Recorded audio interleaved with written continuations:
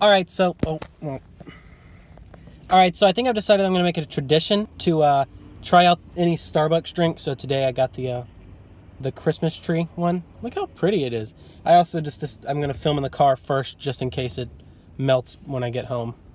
So now I'm going home. Oh, are we entering at the same time? Okay.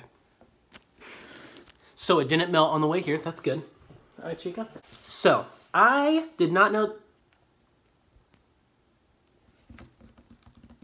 I didn't know that this drink was out. But I went to Target and the Starbucks in there had a little sign for it and I was like, you know what? I'm gonna try it. Look at this. Here, let me get a nice little...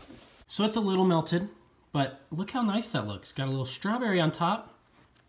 I don't know what flavor it is. My guess is just chocolate. But look, it looks like a Christmas tree. So, here goes the initial... Okay, here comes the initial taste.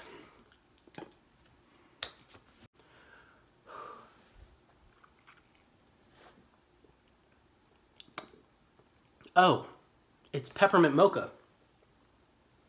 Okay, I like that. I would have gotten a peppermint mocha anyway, but this one's just festive. I don't know what the icing is though. Not icing, whipped cream. It's just regular. So it's a peppermint mocha. Just a regular peppermint mocha with like little, what is that? Bits of candy cane on top. Well, there you have it. It's a peppermint mocha that looks like a Christmas tree. I'll take that. And a dried strawberry that is, well, yeah, so that's all I got.